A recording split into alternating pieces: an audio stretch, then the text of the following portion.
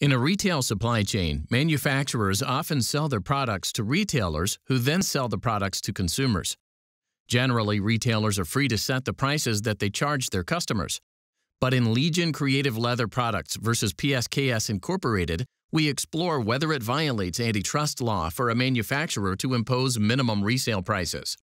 Leegin Creative Leather Products manufactured women's fashion accessories under the brand name Brighton.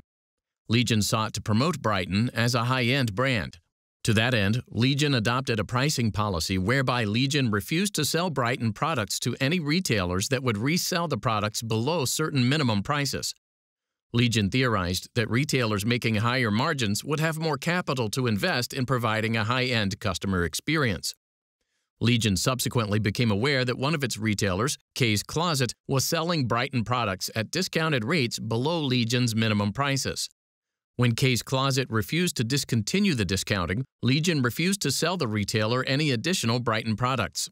The owner of Kay's Closet, PSKS Incorporated, filed a federal antitrust action against Leegin. PSKS alleged that under United States Supreme Court precedent, in Dr. Miles Medical Company versus John D. Park & Sons Company, vertical minimum price restraints, such as those between Leegin and its retailers, were per se violations of antitrust law. In response, Leegin argued that such restraints shouldn't be per se antitrust violations because they sometimes have pro-competitive effects. The district court, acknowledging that it was bound by Dr. Miles, ruled in favor of PSKS. The Fifth Circuit affirmed, and the United States Supreme Court granted cert.